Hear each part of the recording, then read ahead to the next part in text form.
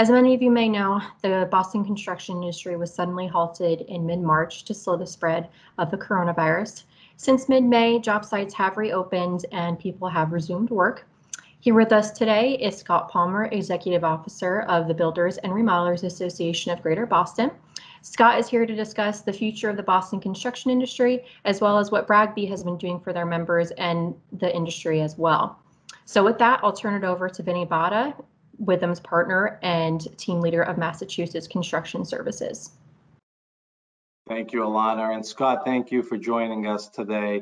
Ian, I actually want to start off with what Alana was just mentioning in regards to Boston being the first city to shut down construction sites to try and stop that spread of COVID-19. How do you think this closure affected the job sites and affected these construction companies? Well, first off, thank you for allowing me to be here today. Alana, thanks for arranging it, and Vinny, always good to see you, whether it's virtual or not. You know, the mayor and the governor were putting business down, stopping business early on when this all started, which was the right thing to do, and it's showing that to this day that we have some of the lowest and declining rates in the country, while everything's sort of still spiraling out of control in other parts of the country. So what they have done and continue to do is the right thing. When that all happened, as far as stopping construction work in the city of Boston, our Home Builders and Remodelers Association of Massachusetts leadership, including elements of BRAGB and our state lobbyists, worked very hard to convince Governor Baker to deem residential housing and residential construction and remodeling as an essential service.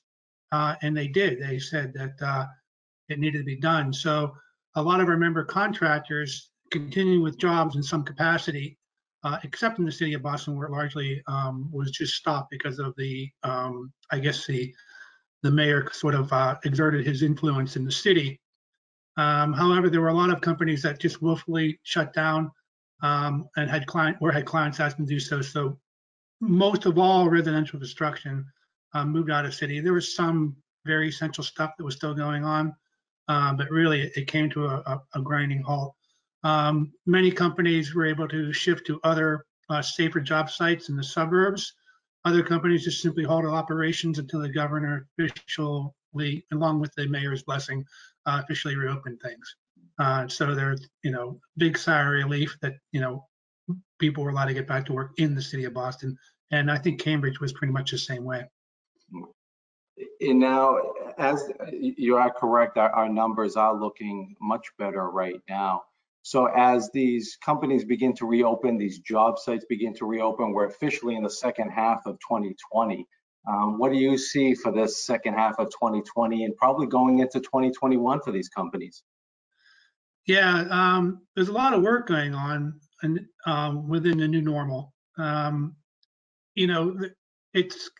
It's ironic that in the 2008-2009 housing crisis, that house building, construction, remodeling was one of the more heavily hit of the vertical industries. This time around, it's one of the ones that continues to operate in some fashion. A lot of builders hardly had a hiccup. It all depended on what type of work they were doing and where they were doing it.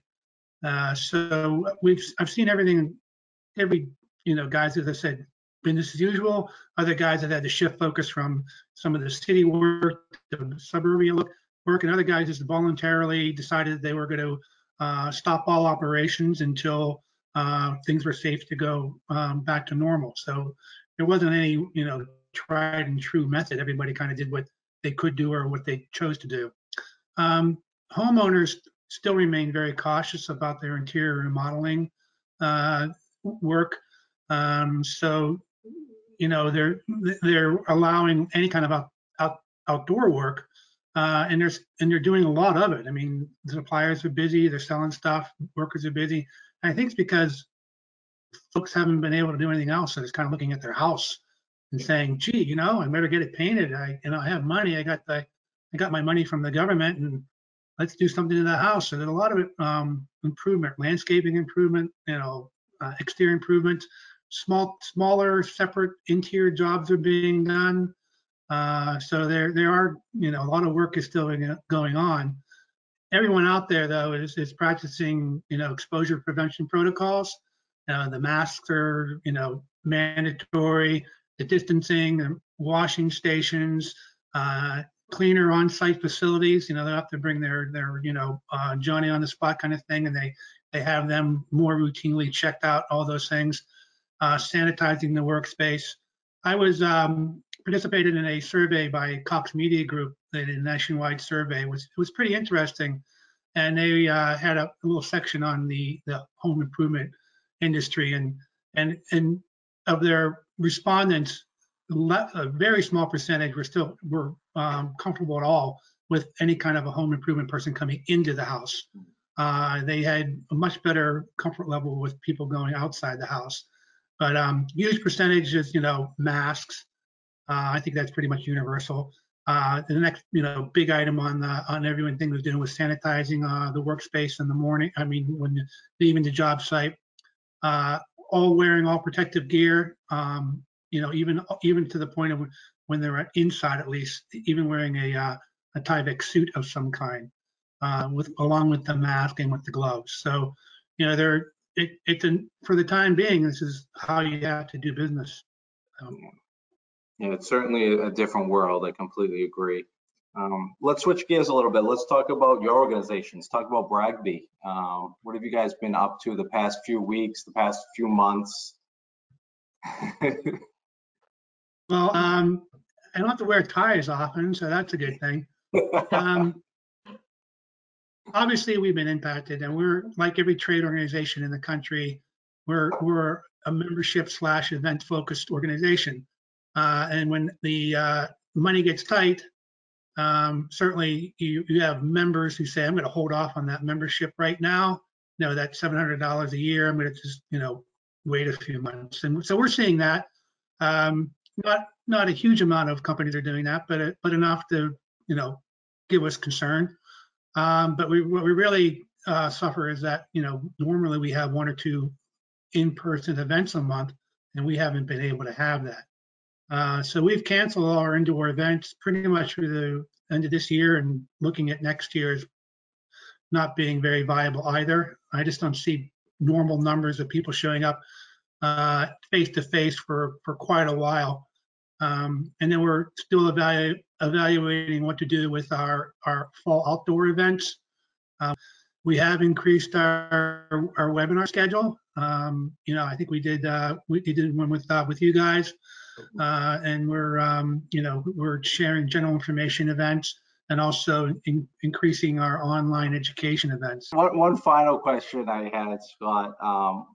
What advice would you give to these construction companies who are experiencing this disruption, have experienced it, may experience it, even if we have future shutdowns depending on what goes on? What advice would you give to them?